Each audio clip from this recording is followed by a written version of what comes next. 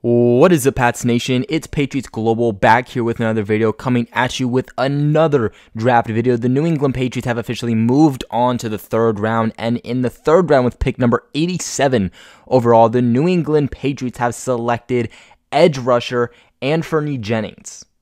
Now, this is kind of just like the pick that the Patriots had latest in Uche rather. The way that he is mainly used is as an edge defender, but technically when you're looking at it, his position is linebacker. Brings a pretty fair build here to the New England Patriots defense here, sitting at 6'2", 256 pounds. Dude's got some big arms, right? He's pretty lengthy. Gonna be a guy who is gonna do a nice job at batting passes down here at the line of scrimmage. His freshman year was more of a red-shirted year for him, in which he played 15 games as a reserve with a total of 2 tackles for loss and 19 tackles.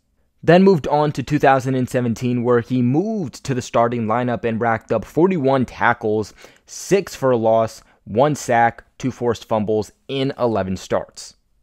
He has had some injuries along the way, of course having a lower leg injury, which wasn't too severe, but his season did get ended due to a very serious knee injury. He worked hard to get back to his 2018 season, get ready for that season in which he appeared in 14 of 15 possible games and recorded 51 tackles, 14 for loss, 6.5 sacks, and a team high of 11 pass breakups. He completed his career with Alabama with a total of 12 tackles for loss, 8 sacks, and also posted 83 stops, intercepted a pass, and broke up 5 others in 13 starts.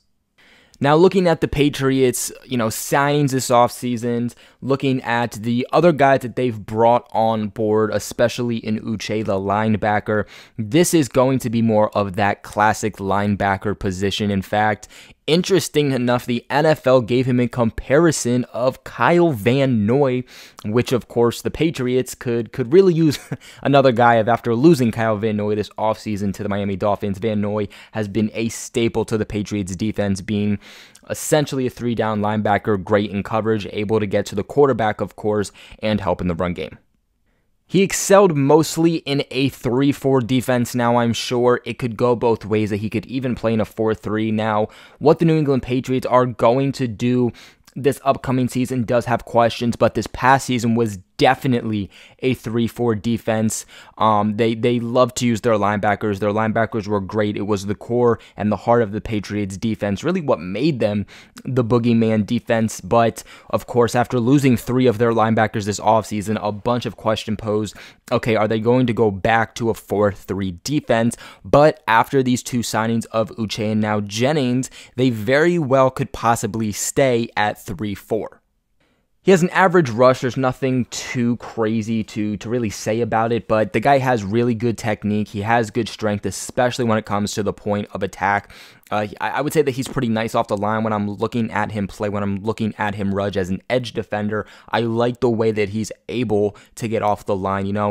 For him to come in and already have technique to be able to work with and already kind of has that stapled down for the most part, I really like that, and I already think that he could be a guy that you plug in day one and become a very nice piece. Playing for Alabama, of course, has taught him a lot, especially, what it means to win and different play assignments, and what essentially it means to be in a disciplined football team. So, Bill Belichick loves his Alabama guys. I love even selecting Alabama guys. There's just something about them that they always bring a very nice aspect to the team.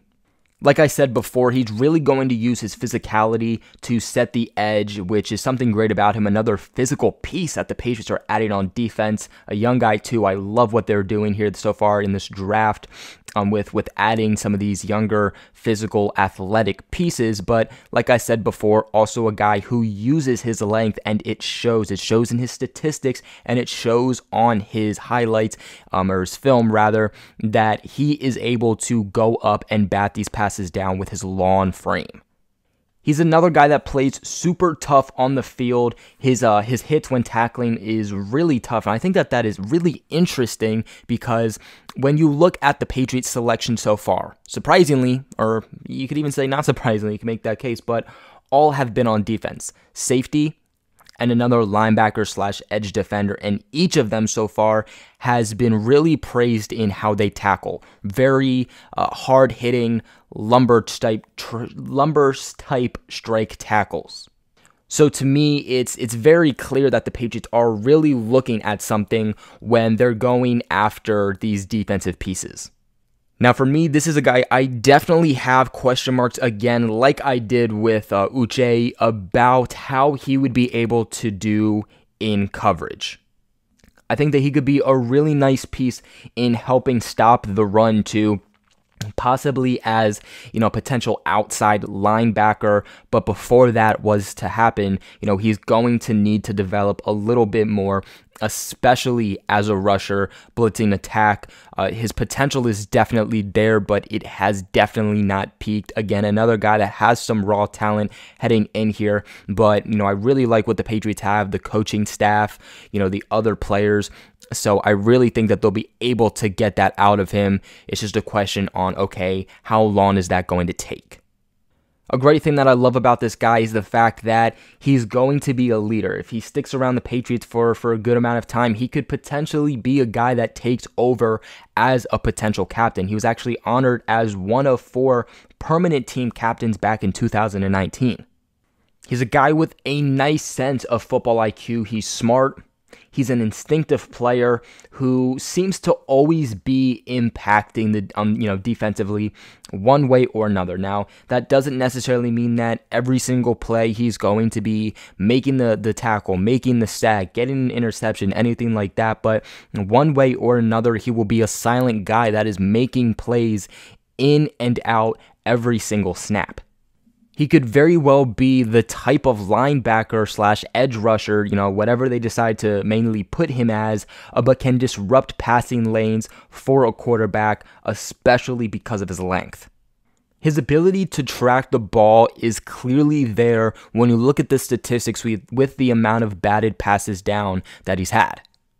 Now, like I always say, guys, especially with the new draftees, that where there is good, there is bad. There's things they need to improve on. There is some concerns, and one of my biggest concerns here, as you probably could have guessed earlier on in the video when I said it, was going to be his injuries.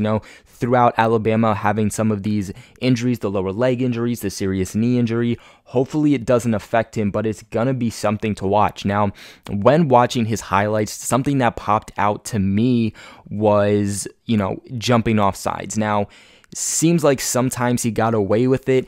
The timing was good for the most part, but for me, I saw times where I was like, oh, that wasn't a flag. Like in the NFL, he would have been flagged for that. And when I did more digging, I found out that he was actually often penalized for mistiming his snaps and ending up jumping off sides. Now, that is something he needs to get under control because that is not going to help us. 5-yard penalty, if that's going to happen constantly, let's say it's on a 3rd down. Let's say it's on a 4th down. That's big plays, and Bill Belichick does not like that. Penalties can really kill a team, and we saw that multiple times even this past season. He's also a guy that definitely is not praised for his agility. People actually have more concerns about his agility and how he's able to use that in space. He doesn't have the new type of build in the NFL. It's really the old school type. And he uses his quickness more so to moving forward, getting to the quarterback, getting to the ball carrier. Doesn't really know how to use that going backwards, which again, it just goes to the fact of, okay, how's he going to do if he's asked to be in coverage? The thing about Alabama is the fact that they truly do get as much as they possibly can out of their players. They rarely have guys in which, they leave the team and go, okay, their talent is super raw and if they go to the right team, the development is going to be just drastic, okay? That's not necessarily what you're going to get here. For the most part, what you see is what you get, especially physically. He isn't going to be a guy that's essentially going to get bigger, but at the same time, I don't really think the Patriots need that. But he also isn't going to be a guy that you should expect to get much stronger or faster heading into the NFL. I think heading to the Patriots is one of the best possible one of the best possible destinations for him. And the question truly is going to be, how are the Patriots going to use him? Because according to how experts see him, they don't see him as a guy who is suited to play, let's say, run stuffer, full time, or being an early down pass rusher or a third down pass rusher full time.